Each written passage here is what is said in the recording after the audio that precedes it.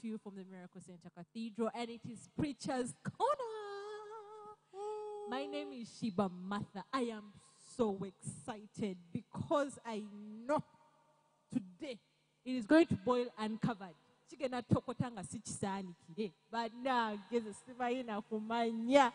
But I'm so excited. Last Saturday was amazing. I was edified. And if it is your first time watching us, we are the Preacher's Corner. We are always here every Saturday at 4 p.m. And I'm not alone. I have amazing... Oh, sorry. 3 p.m. I was excited. But we're always here every Saturday at 3 p.m. Now, I'm not alone. I have mighty men. Mighty men of gods. And I have a mighty woman of valor. Is it valor? Valor. Hey. Mighty woman of valor. My goodness. Ladies and gentlemen, let me give the microphone to... Let me start with the mighty woman of valor. Mighty woman of valor. Akazinda lokakwate chikwano. Otubuze kao. Woman of valor. I receive in Jesus' name. My name is Faith Nakaembe from the Worship Harvest Mukono location. It's called Faith. Faith, as in faith. Anyway, man of God. My name is Muanguzi Joshua Dionju. I fellowship with Christian Heritage in Chinota, Cambodia. Wow. And then, man of God. Shiba, thank you very much, Shiba, and our viewers. My name is Raj Mwai, and I'm so excited to be here. I'm so humbled to have come to you with the Word of God, and I believe it is going to be massive, just like Shiba said. It is here. Yeah, we are going to get it out a difference. But anyway, so this is a recap. Let's give them a recap of what happened last Saturday. Last Saturday, we started a topic of...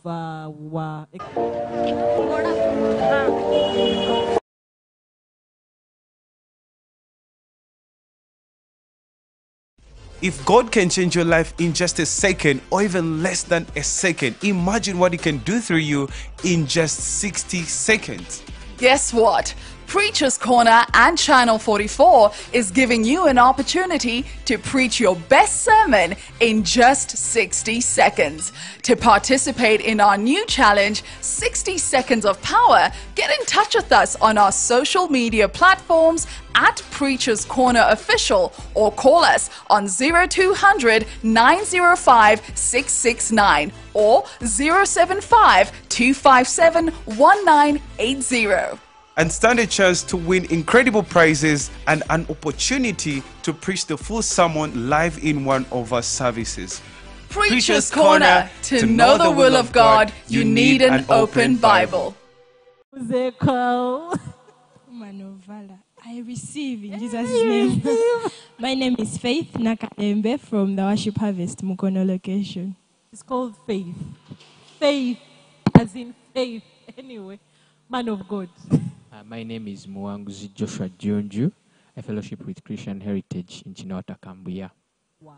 And then, man of God. Shiba, thank you very much, Shiba, and our viewers.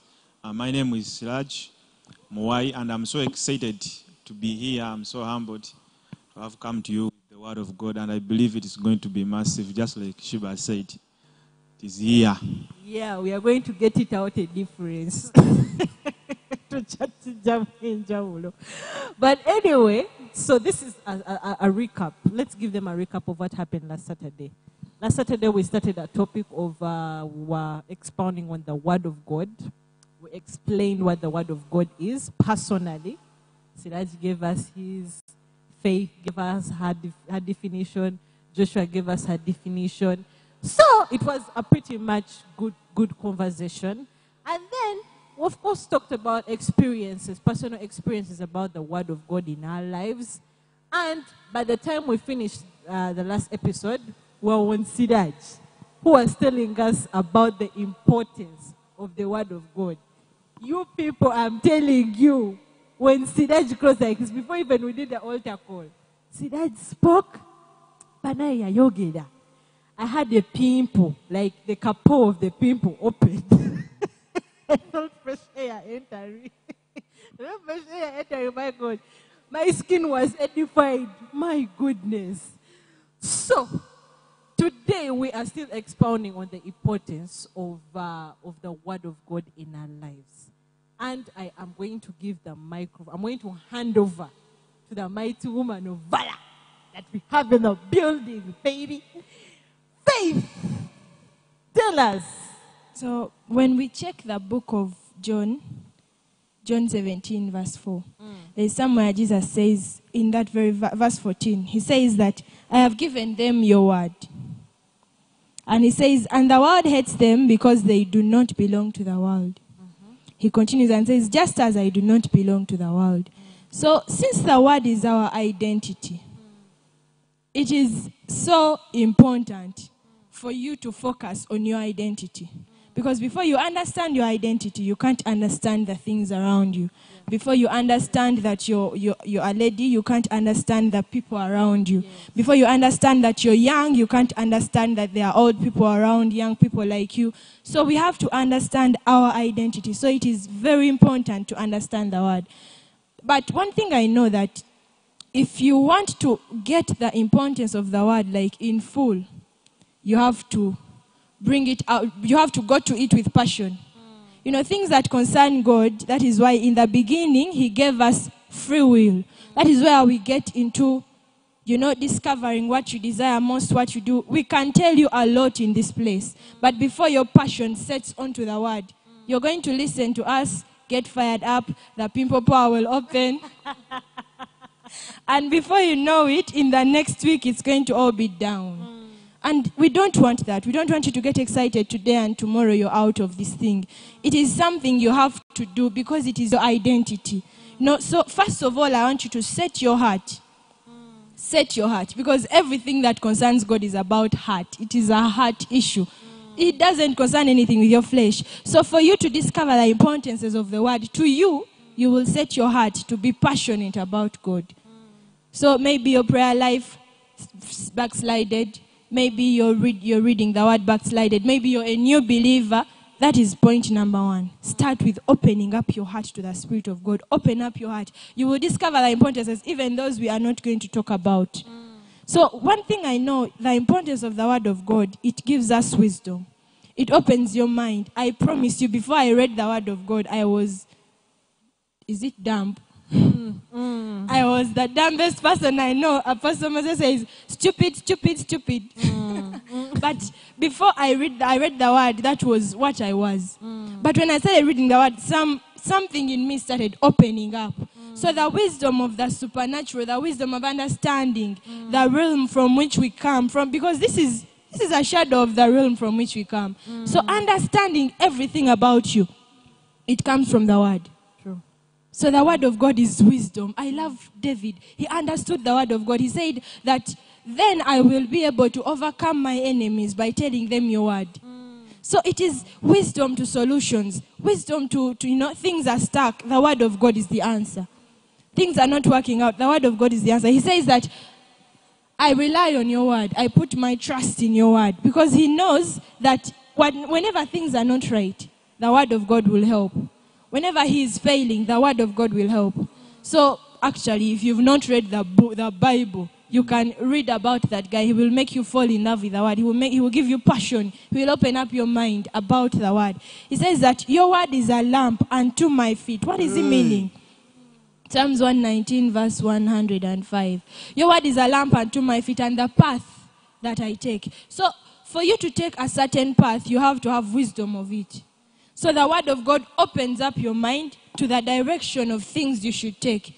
To young ministers, the word of God is key. You're not going to preach experiences you've got from people. No, the word of God is going to open you up to the supernatural power of God. Many people are desiring. They are desiring to do miracles. They are desiring to heal people. They are like, this is our generation. What? You're going to say all that, but before the word of God has dug deep on the inside of you, you're not going to do anything. You're not going to reveal itself. That is why Jesus says that I've come to fulfill all righteousness, that scripture may come to pass. Every time he did something, was like, don't you remember? from the kingdom of, from the time of John the Apostle, the kingdom of God has been taken by the violent. He kept referring to the word. He told them, you don't remember Isaiah telling you about me, that I will come. So the word of God is what is going to birth the Jesus-like characters in you. So you're a young minister, you're a young believer, young worshipper. It is the word of God.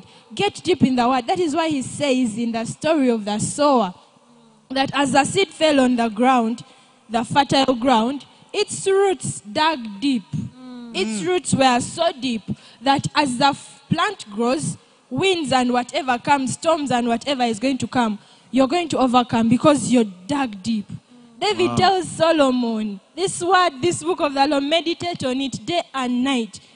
So it is the only thing that you need to hold on to as a believer. If you want to be someone, if you want to become in the kingdom of God, it is all that is going to take you. Meditate on it day and night. Fall in love with it. Be passionate about it. Wow. This guy is anxious. Please say something. Siraj, a microphone. You're just receiving, but it feels like you want to add on something. Just to add on her, there is where she said that she was the dumbest person she knew before she knew God. You know, the Bible tells us that man is like a beast if he doesn't God. He doesn't have the word of God in his life. When we read in the Bible, in the book of Revelation, I think that is chapter 13, verse 18. You see, he's compared to, you see the number of the beast, and that is the number of man. That means man without God, he becomes like a beast. Praise the Lord. So you see, even the Bible, when you read in 2 Timothy chapter 2, verse 15, the Bible says, study to show thyself approved unto God, a workman that needeth not to be ashamed, rightly dividing the word of truth. That is why people need to prove themselves to God. You know, God wants to trust you with what you are asking, but you prove yourself before this God.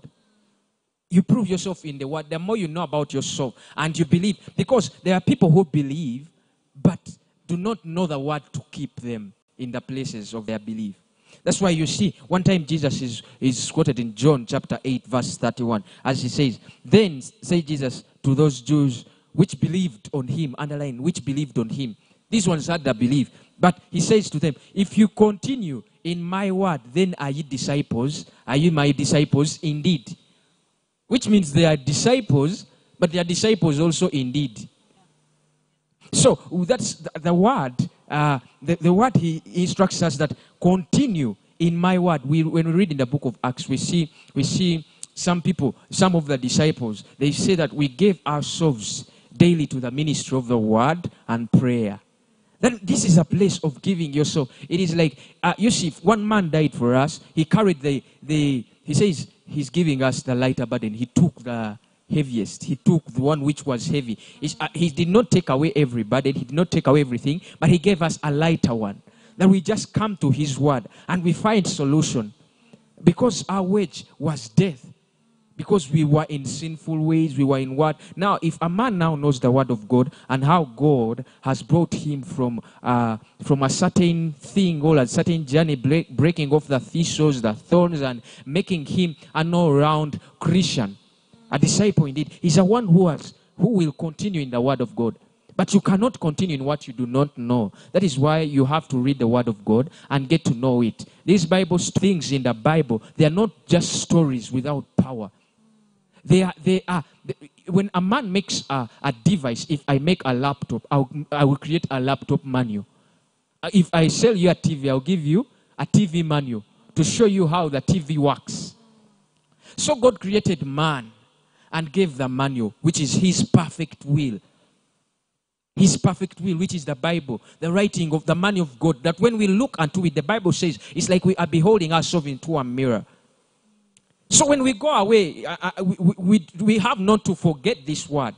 We have not. That is why we should continue in the word and remind ourselves always. That's what I would add on her. Yeah. Wow. Siraj, actually, Faith, when you were talking about the importance of the word of God, a question popped up in my mind, and I hope we can have a healthy discussion about this. Is there, like, God give me utterance, wanange. In life, as general, like I'm a young person, there's a teenager, there's a married woman, there are different kind of people, Kali. In life, is there everything in the Word of God? Like when someone is facing issues with education, and someone is facing issues with maybe they're having issues with depression, maybe they're having issues with finances, maybe they're having issues. You see, usually sometimes people pay therapists for solutions. You get. So me in my head I'm like, but other than paying a therapist, isn't there anywhere in the Word of God where there is something that can solve this issue other than just paying a therapist? So does the Word of God cover everything in life? Is it me? Yeah, it's all of us. Okay, thank you. It's all of us. Thank you, Shiba. But I ask for just 1 minute about what Faith was talking about when she was addressing wisdom in the Word. There is something I want us in 1 minute about wisdom from the Word. When you read it in the book of Psalms 119, there's something interesting there. Psalm 119, verse 130. The Bible says something beautiful. The Bible says, it says that the entrance, let me read from the NKJV. The Bible says, the entrance of your words gives light. It gives understanding to the simple. Because we are addressing the importance of the Word of God. Yes. And there's something she brought out. Yes. Now let us read the same scripture, the same verse in Amplified. It says, the entrance and the unfolding of your words give light. Their unfolding gives understanding, in black discernment and comprehension to the simple. Now, he's telling us that as we read the Word of God, when the Word unfolds before our faces, it says we receive discernment and comprehension. Meaning, in the Word we get to have right judgment. In the Word we see the definitive judgments of God concerning diverse matters. Like when I read, I can tell this is what God thinks concerning this and that. And like Faith said, without the Word of God, Shiba, personally, I found myself making errors. Just because I didn't know what was the definitive judgment of God concerning that issue. And maybe probably even you. Remember Jesus himself in Matthew 7 from verse 24. He's talking about a wise man. And he's defining a wise man as someone who hears his words and acts upon them. That is wisdom. Meaning wisdom comes from the words of the Lord Jesus. You hear and you do. That is wisdom. Meaning, when we give ourselves the Word of God, it is amazing how easy you will judge matters. For example, I have seen it. Sometimes you hear somebody speaking, and because you read somewhere, you know what God says about this particular stuff, and you are like, this guy. You can just tell. There is that wisdom and understanding that comes upon you. You judge things right. But sometimes you find that a person can just speak anyhow. You listen to the word, you have no idea. You don't know what God says about that particular thing. So I really agree with her that in the Word of God, when we embrace it, we get to understand. You get it. We receive comprehension concerning diverse matters, and it helps us not to err. Because Because why? We don't know. The Bible says, I think it is Matthew 22, verse 28, if not 29. It says, we do err, not knowing the scriptures, nor the power of God. I can tell you, Shiba, that the issues we are seeing in marriage, in businesses, in ministry, in the world, it is because we are ignorant to certain scriptures. We are not connected somewhere to the wisdom of God in scriptures. So we end up making errors because if we are not attending the Word of God, it means we are going to walk by our carnal mind. We are going to go by the devices of men, which are destined to futility. So if we give ourselves the Word of God, it is amazing how ways. Actually, Paul tells Timothy somewhere that from childhood you've known the scriptures which are able to make your ways unto salvation. So for me, sometimes people confess to be wise, and this person can't quote for scriptures, and I don't understand what is their definition of wisdom, because according to God, wisdom is defined by the knowledge of scriptures, by the knowledge of the word of God. Remember, we agreed and we understood from scripture that Jesus is the word of God. And the Bible calls Jesus the wisdom, but not only the wisdom, but also the power of God. 1 Corinthians 1:24. So Jesus is the wisdom, but also the power. Though sometimes we want the power and leaving the wisdom part of him aside, which is not good. He's the power and the wisdom of God. So I want to come back to the question you asked me of, does the word address everything? Every sphere of life. Now, there is a beautiful scripture, I think, that can touch that issue. It is Romans 15. Romans 15, verse, let me read from NKJV. Romans chapter 15, verse 4. I think it can help us. The Bible says, I'm reading NKJV. It says, for whatever things, no, why is it playing games? For whatever things were written before, were written for our learning, that we through the patience and comfort of scriptures might have hope. The Bible says, whatever things were written, scripture, it says were written for our learning, that we through the patience and comfort of scriptures we might have hope. Meaning, in the wisdom of God, in the scriptures, we can receive comfort in any situation. You can relate to any story in the scripture. Because we know the end. We can tell how it ended with different characters in the Bible. So, when you are in any situation, I understand and I believe this scripture is true. It addresses any situation, any condition. And if you had one, I think you'd pose it to me. And I think, yeah. So, the scriptures can address anything. And another proof is in 2 Timothy chapter 3. When you read verse 16 and 17, it says, all scriptures are given by God for edification, building, teaching. And it says in 17 that the man of God will be thoroughly equipped, that we believers will be thoroughly equipped for every good work and lacking nothing. Meaning God knows that in the wholesomeness of the scriptures, there we can be thoroughly equipped. Whatever we need in any situation, the scriptures can equip me and you to be able to address any situation in your life.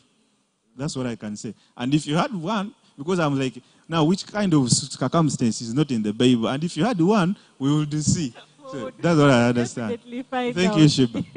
But I think that is a very, very interesting, because there's a time when I used to ask myself that question. I said,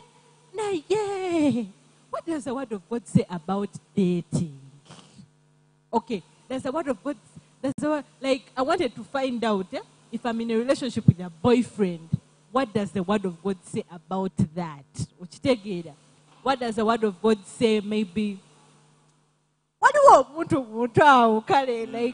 Probably how you talk to people, communication skills, small things, you know. I used to ask myself, I was like, where can I get guidance on this particular situation? Until one of my friends was like, you know, Shiba, these days there is technology. So what you do, you have to use it to your advantage. Just go to Google. Go to Google. Use this technology for your own benefit. It can either destroy you or it can help you. So you put scriptures on dating, scriptures on tithe, scriptures on money, scriptures on sex, scriptures on anything, any topic in life, scriptures on corruption, scriptures on gossip. Abawala. You need to focus on that one. Gossip. The day that I found out a scripture about gossip, you people, I know Lugambo. I had an issue of Lugambo. But the day I noticed of how God was dealing with Lugambo in the Bible, I was like, I better keep quiet. I better keep quiet, you know. So there is every answer that you're looking for. Every answer that you're looking for is in the Word of God. Yeah. So just to add on, like people can advise that way and in many ways. But the Word of God, the scriptures tell us that these words are spirit and life. And also Jesus tells us that he came that we may have life and life in fullness, that we may not lack. And he tells us that he's a good shepherd, we shall not want when we come to him. But now the needs that come around, they help us to draw us closer to God, that we seek him sometimes more. That's why we are longing for the presence of God. That is a need. We always need it. Those needs draw us to a place to seek God. And God allows them so that it is natural for you to know that he is an answer. How will he be an answer where there is no question? How will he be a provider if there is no need? How will he be? That is where God comes in. And he says also in his word, he says, you see, the world can advise the way you got advice, that it could either spoil you or do what. But I believe even the prodigal son was advised by some people, because that is knowledge that that had entered his head. That, you know what, get off your portion from your father, your heritage, and go away. Maybe for example, I might need knowledge about my colleagues, my peers. You get it? Like how to relate with them. This relation, everybody's kicking off, like he's going away with this. What is God saying about this? But there is a story that tells us about this, that this boy wanted to be like others. Like having other people as the image you look unto, who is not Christ, who is the word of God. And we saw that the end thereof is destruction. We saw this boy, he spent out his life, he went to the way the things of this world does, like the clubs, he went to everything, the drinking, the sleeping with prostitutes and everything, and he lost everything. And he went and he fed with pigs. And feeding pigs, according to those people, it was the lowest of the least of the things you could ever do. And now he fed them, but as he was there, he remembered that there is a Father. So whenever we look into the truth, whenever you look into your heart, the Bible tells us that when he realized, otherwise other things were a lie. You know, we can live a life of lies. We can live a life that is not sown in God. And you think, but now, I don't feel the need for God. I don't feel even the desire to know God. I don't feel like, why are you advising me now, for the word of God? Even when you tell me, read the word of God, I don't feel it. I will read and sleep. I will do this and, these are actual questions. People be like, this is what I feel, even when I go in my bedroom. But when you know that this is the air I breathe, when you know that, because Jesus, when he described the word of God in John chapter 1, we saw that this is the life. And the life in all men. You know, people do not breathe oxygen. When we were in COVID, we saw people, you might think we breathe oxygen. People were on cylinders of oxygen, but still lost oxygen. You get it? We do not breathe the air, but it was in enough supply. So, this is where I want to tell men that the life we have is the word of God. That is why we exist. But for a special grace upon the earth, that is why we are still living. Even for a person who has not read, you are still around, because God wants you to realize by the situation that you have faced, that this situation might cause you to turn around and face to God. God brings situation to such people who do not know him, so that they might know that they need God in their lives. And to them that know God, he brings to them so that their hunger. You know, there are some people that can get satisfied with the word of God. Already I have what I want, now what? Now they dwell in a place of comfort instead of sitting in a place of service to God. So it kills, they begin to deteriorate like that. That's why even in the word of God, Jesus tells us that, are you willing to take of my cup? Like he was answering the woman who wanted, who wanted his sons, want to sit at the right hand of Jesus, another at the left. And he said, that is not for me to give. These were already disciples. But Jesus says, this is not for me to give. This is not for me to give. That's why it's important that we know why certain things happen. When you know, you will be comfortable and you will seek God on the right side of the net. You will not fish wrongly. You cannot fish all night. But where God says, put it at the right, where I fished all the times at the right, that's why you see people applying the same scripture and it's not working. And it's working for the other. Because something is missing. An instruction, are you genuine in what you're speaking? Because God is looking for a sincere heart. He says, now is the time that true worshippers shall arise and worship the Father in spirit and in truth. Is it the truth? Is it the truth from the heart? Or you have gotten, like I have mimicked, I've heard you speak, and then I've got some copy lines and- from you your copy prayer. and paste. I have seen that when you say those lines, the lame walked, the blind eyes saw. With lack of an experience of such a place, without the knowledge of how it works, like I have not been dealt with. I also go and speak, and later I'm disappointed and say, these things don't work. Maybe that guy has certain things. The truth is, it is only the Holy Spirit that can quicken us with the Word of God. Wow. I loved there's somewhere I've remembered. These guys that were working with Paul. So Paul, after Paul performs his miracles, they come back. In the name of God and in the name of Paul, we cast you out. They tell him, Paul we know and God we know, but who are you? So that is one thing we don't have to skip. Who are you in the Word of God? Yes, you want to understand it, but where is your stand? Actually, But the Bible says that I call them friends. Are you reading something that comes from a friend? Please don't read what we've told you Actually, to I read. think if they defined themselves, these demons would go away. Without any prayer, you can act. Now, there's something he touched, There's something he touched when he was addressing, like, there's where he talked about the direction, the word giving direction. There's something Joshua touched, And Sheba, allow me to talk about this. Please do. As young people, for me, it is always my craving, and I believe it is in many of our young brothers and sisters there. Like, when he talked about it, I remembered. As young people, we are desiring to live right, and we addressed it, I believe last time, but something has come into my mind. Like, the Word of God, according to what we have discussing and what I've heard them share, it is like in the Word of God is the definitive meaning of deliverance.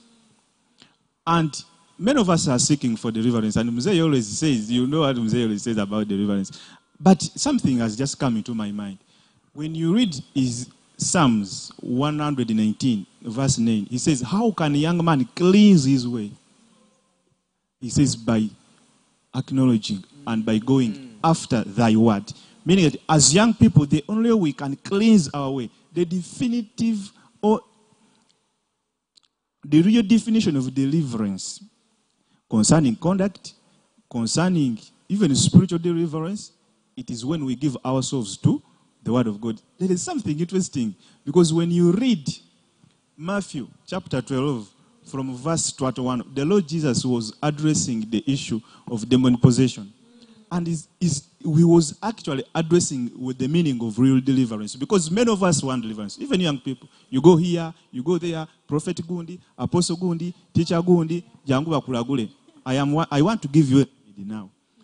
Jesus says, if an unclean spirit goes away from a person, when it comes, after a moment, it comes to check. But the scripture says it finds the house empty. It goes back and brings 7 more wicked spirits. And now Jesus is telling us, what do I learn from there?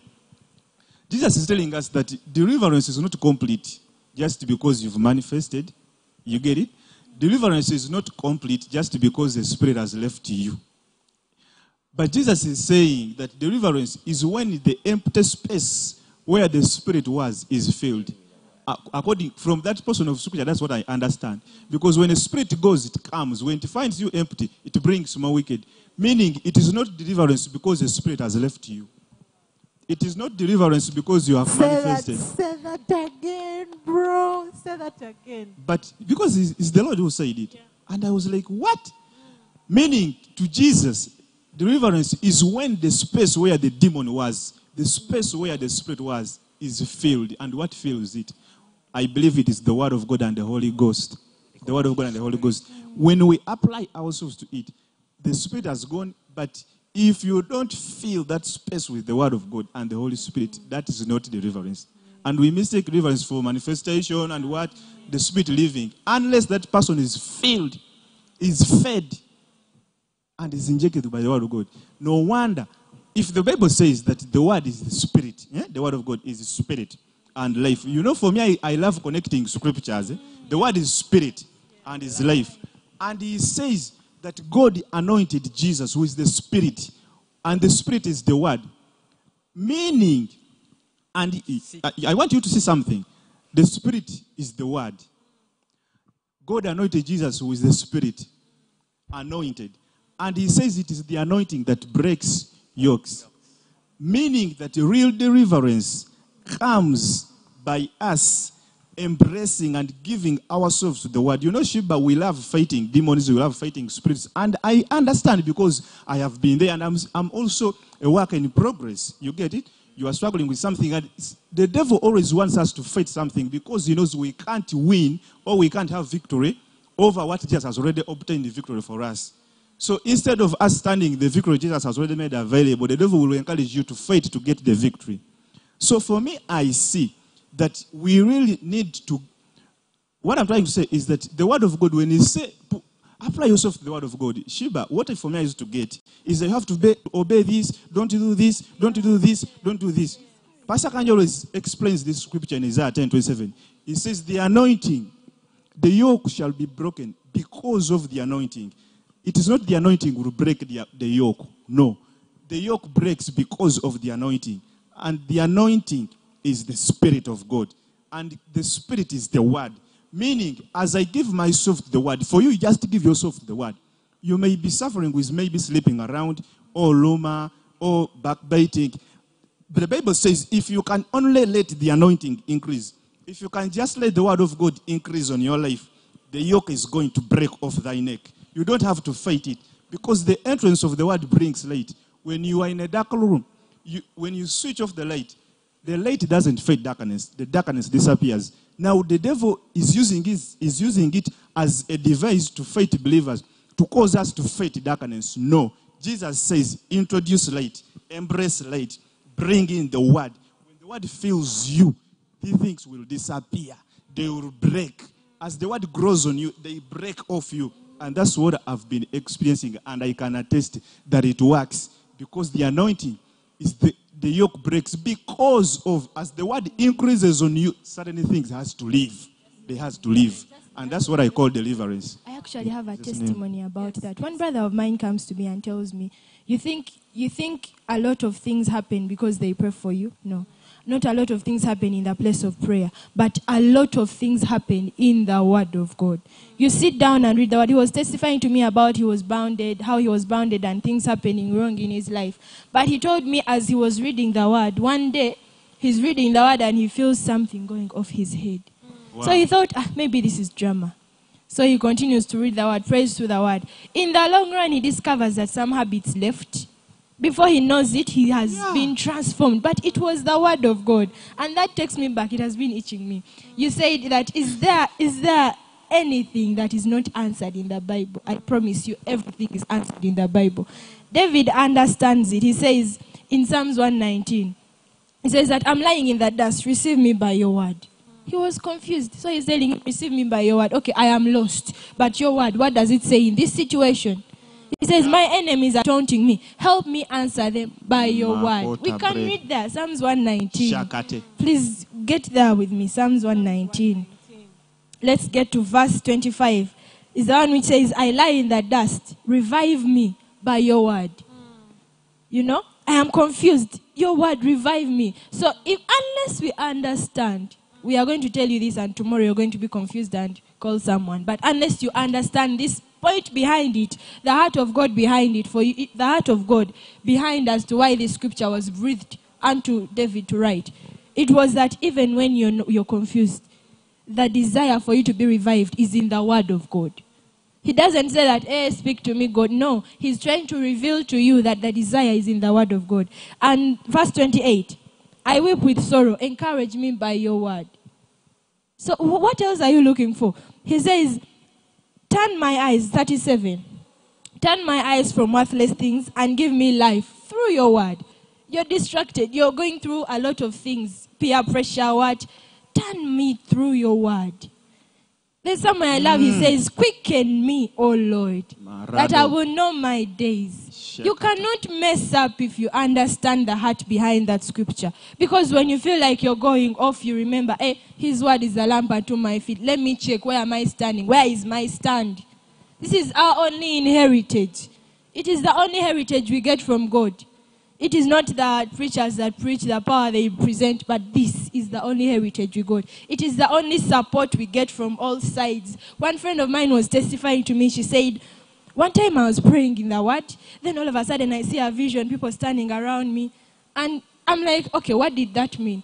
And she was like, before the vision ended, someone came and told me in the vision that you see the people standing by you, you will never walk alone. As long as you have the word, you will never walk alone. So do not consider it like you are alone. As long as you have the word, you are not alone. Amen. Wow. Oh my goodness. You people, I wish time could really allow us to finish this topic, but it is a topic that we shall always continue. Please make sure you catch us next Saturday for Preacher's Corner at exactly 3 p.m. We shall be continuing. We have so much to talk about, the value and importance of the Word of God. Otherwise, it's been an amazing, amazing conversation. So, this Saturday, we are still emphasizing. We are having a Preacher's Corner anniversary, baby. Wow. We are going to be celebrating again in July. It's going to be a party after party. If you know what I'm saying. If you don't get it, forget about it. But of course, we party clean party, party, magic, clean party, word after word. So when is it going to be? In July? Yeah, in July. In July. Yeah. And for the days we shall be communicating, that's why we tell you to go on our social media platforms and follow us on Instagram at Preacher's Corner. So if you're out there and you're watching us and you've never given your life to Jesus Christ and you want to do that today, well, here is an opportunity for you, Pastor Siraj. Not Faith, like faith at where, yeah, faith tukasuke mundai. So, just open up your heart as you declare this. Remember, I told you that things concerning God do not work with what you speak, what you say, how you move your hands, how you move your head. Some people pray, no, it doesn't happen that way. But where is your heart focused? So open your heart and speak these words with me, with your whole, if you really mean it. Say, Lord Jesus, I thank you for the words I've heard. I thank you for they've told me there is an entry of light through your word. I thank you for this light I receive today in Jesus' name. I open up my heart. I open up my thoughts. Dwell in me. Quicken me to become that which you wrote about me. I choose salvation today. I choose to be born again. And I confess this day and this hour that I am born again. Receive me by your word. Renew me by your word. Give me the desire. Give me the hunger. Give me the thirst. You can keep praying. You can keep desiring and speak whatever you want to become. But trust me, this Christ you've received is going to change your life. Amen. Hallelujah. Amen. All right. Till next Saturday. See you. We love you. God bless you. And in case you're interested in having a platform like this as Preacher's Corner, you can follow us and you can dial those numbers. Send us an SMS for you to join us on this platform. Otherwise, God bless you. Bye-bye.